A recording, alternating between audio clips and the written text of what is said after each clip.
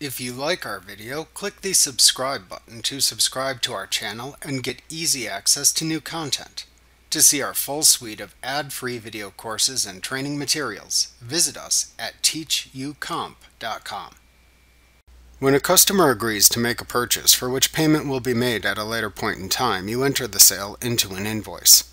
The invoice lists the customer's information along with an itemized list of how much that customer owes for the goods or services purchased. To create an invoice, select Customers, Create Invoices from the menu bar. The particular invoice form used for the transaction can be changed by using the template drop-down in the upper right corner of the invoice form to select the particular type of invoice to use for the transaction. Enter customer information into the sales forms either by using the Customer Job drop-down to select a customer already entered into the customer list, or by typing the customer's information directly into the Bill To and Ship To fields in the form. If you select a customer from the drop-down list, their information will automatically populate the fields in the form. You will need to specify additional information if manually entering customer data, such as selecting the desired sales terms from the Terms drop-down and specifying a sales tax code and sales tax rate to apply from the Customer Tax Code and Tax drop-downs at the bottom of the form, for example. After entering the customer information, select the invoice date from the Date field. The invoice number field will automatically increment itself up to the next available invoice number. At the bottom of the invoice, enter each item purchased on its own line by selecting a choice from the item column in the first available row within the line item area.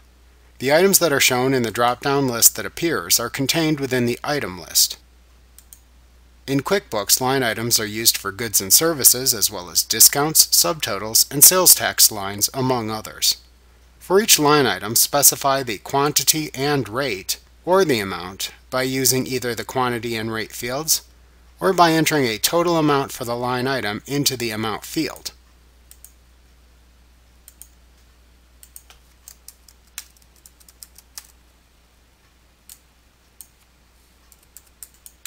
If specifying a quantity and rate, the amount is calculated automatically. If this invoice is to be printed later, ensure that the Print Later checkbox in the main tab of the ribbon at the top of the window is checked. When finished, click the Save and Close button to save the invoice and close the window, or click the Save and New button to save the invoice and leave the window open so you can continue creating invoices.